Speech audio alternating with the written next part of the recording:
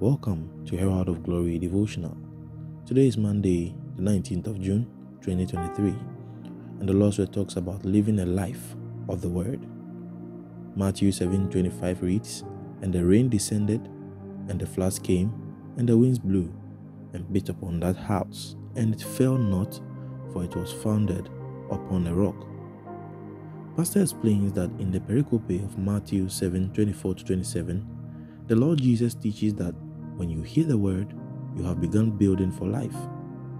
But hearing alone does not get the intended stability you require to withstand the circumstances of life. No one intends to build with the hope that it will collapse one day. But when you hear the word only, you find yourself building a life that cannot stand the test of time.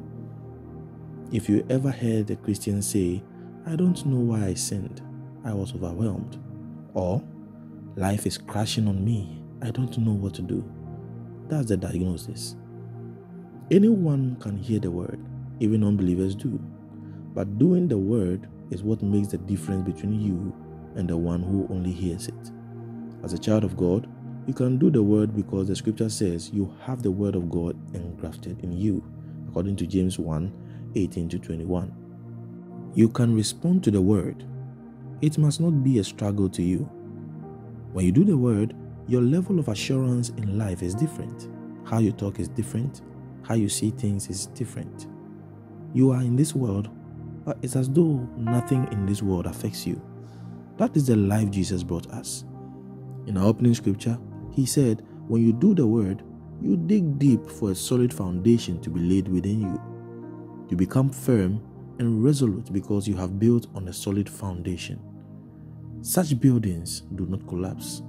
That's why doing the word requires consistency. You do the word by firstly learning to confess it regularly. So, every day, you can declare, "I am the righteousness of God. I'm righteous in all my dealings. I do not walk in deception.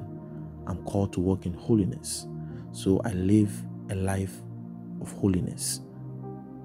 When your marriage, business, and pursuits are built by the word, they will never fall. Kindly make this prayer with me. Say, "I'm a doer of the word, not a hearer only. I build my life, my marriage, my ministry, my family, my business on the word of God. I have a stable life because I live by the word." In the name of the Lord Jesus Christ. Amen. For a reflection, make it a routine to confess the word of God daily. You can get songs that have faith-filled words to augment your practice. Study what Jesus taught in Matthew 5:6 and begin to practice them. The Herald of Glory Devotional, every day is a perfect day. Pastor Julius J. Christ Lord, heralding the glorious church.